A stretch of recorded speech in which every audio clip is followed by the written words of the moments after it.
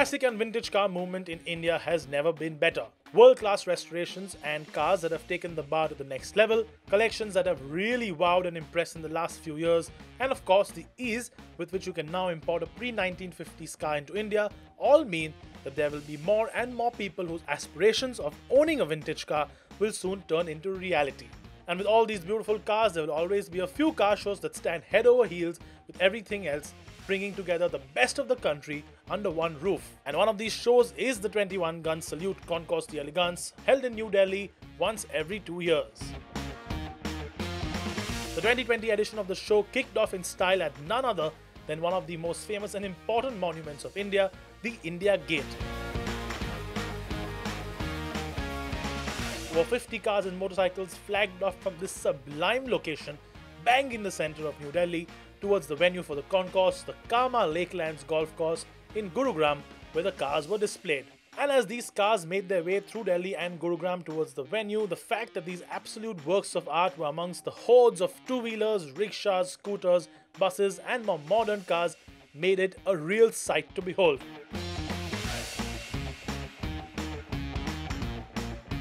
This year, the 21 Gun Salute played host to over 200 vehicles in some very special categories. They included classes like the Edwardian, pre-war American, pre-war European, post-war American Coupe, Indian Heritage and Preservation class. The event also featured one-make classes like Rolls-Royce, Bentley, Volkswagen and Jaguar Daimler. Now, if 21 Gun Salute as a show was the bakery and the cake, these cars you see here are definitely the cherries on top. Ladies and gentlemen, the Pebble Beach class, one of the most coveted classes this year at the show. A brilliant Stutz, a very cool Fiat, a lovely Lagonda, the most valuable car in the country, probably that Rolls-Royce there, and a beautiful Bentley. And all of these are here together at the same time, the same place. What a visual treat this is. The most valuable, probably some of the most valuable cars in the country all together in one place at one time. Just amazing. The 2020 running of the 21 Gun Salute also saw a special class for MG, a brand that of course made its entry into the Indian market in its latest avatar in 2019. This year though, apart from a static display including iconic sports cars like the TC and TD, along with an extremely rare model like the YT, there's also a special drive organized for the owners of these classic MGs. We also caught up with Adam Sloman, General Manager of the MG Car Club in the UK, and this is what he had to say about the event. I knew that there were classic cars here in India, but I wasn't expecting A, the array, and B, the quality of the cars. And the passion that these guys have got for their cars is equal to anywhere I've been in the world. But yeah, amazing selection of cars. There's a couple that stand out for me. There's the YT, the 1950 YT. We never see those in the UK because they're virtually extinct. So to see one here in the quality that that car is, and the fact that the guy has done 800 miles in it already since he restored it, and he drives it every Sunday, that's fantastic.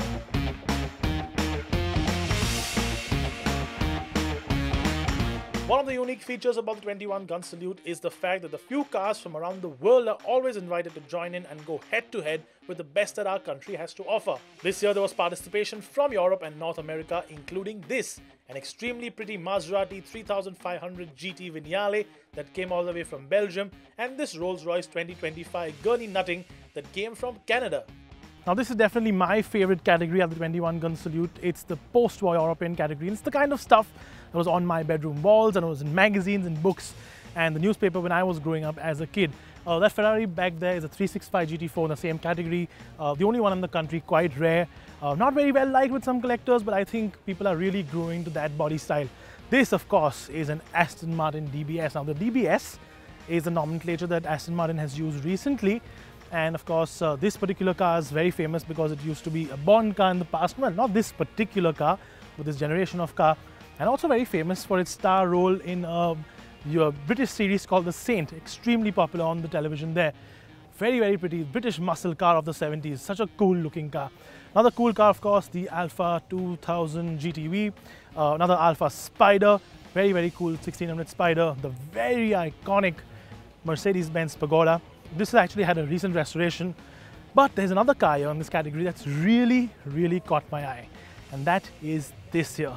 Now this is a 59 Alfa Romeo 2000 Touring, Touring stands for Touring Superleggera, which was a coach builder of sorts that actually made this car. And look at it, it's just achingly beautiful. The touring badges on the bonnet, these lovely power scoops and the split bumper. What a pretty looking car of the era. And of course, compared to the Alfa, another Alfa that's standing next to it, which is a 2600 Sprint, just look at the difference in the two body styles, both so pretty. And of course, then you have the 220 SE from the Goenka collection. Such a lovely collection of beautiful cars in this category. Other special classes this year included the rather cool Ford Mustang class, which had a fair few entries from cars that were number matching original to the T all the way to resto mods. Now, while for a lot of people the typical American 60s car is something like this, filled with a lot of chrome and overstyle, my definition of a 60s American car is something like this.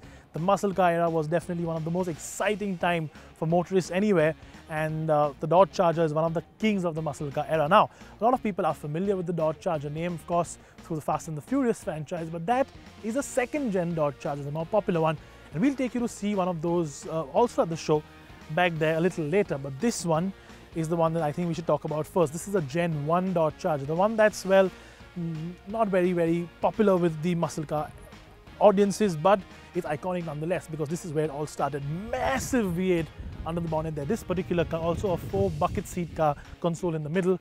This car, of course, the 67, the first gen was introduced in 66, just the 2 years that this body style was made. And of course, it has the very iconic pop-down or hidden away headlights, which is an option. But overall, a freshly restored car, and what a beautiful car to have at the event. And here is the other Charger that we spoke to you about earlier.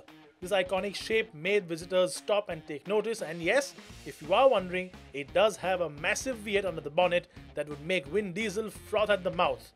Now, everybody who loves cars knows exactly what livery that is. That, of course, is the famous Herbie livery from the movies, which really made these very popular.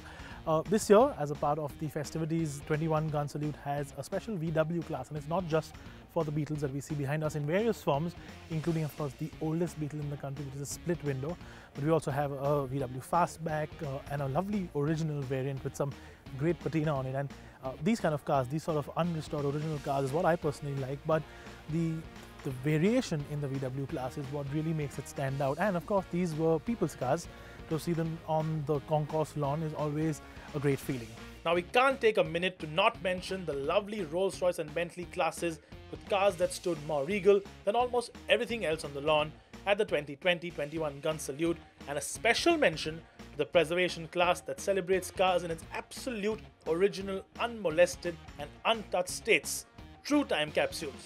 And now that we've seen almost all the stunning cars at the 21 Gun Salute, time to take a look at some of the big winners. The Best in Class award for motorcycles went to Arjun Oberoi's 1947 Indian Chief 1200, while the big winner of the day was Johan Poonawala's 1949 Bentley Mark 6 Saloon with a Hooper & Company body that was once the prized possession of the Maharaja of Mysore.